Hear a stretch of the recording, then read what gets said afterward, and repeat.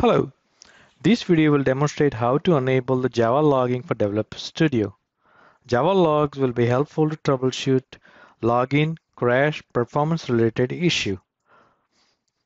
In these activities, we will find a log4j file, modify the file, start a Developer Studio to replicate the issue, and collect the log file, and reference the KB article 0002537 and then related link to review the KB article.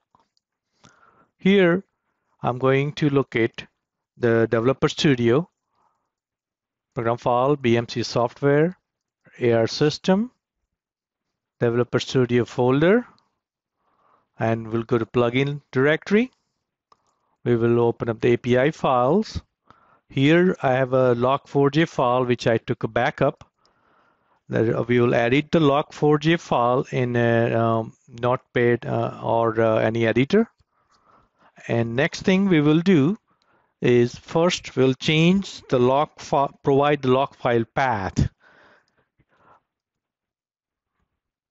As you can see, I provide the log file path, and please make sure that you provide the /, not the \, otherwise log file will not be generated.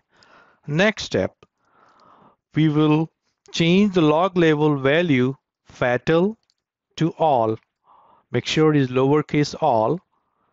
Then next thing, we will enable the log to be append into log file by removing the comment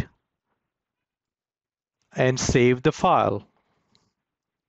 Once we save the file and then we log into Developer Studio and try to reproduce the issue, and then we'll go to the location where we provide the path for the log, and there will be a log file will be there, java api.log.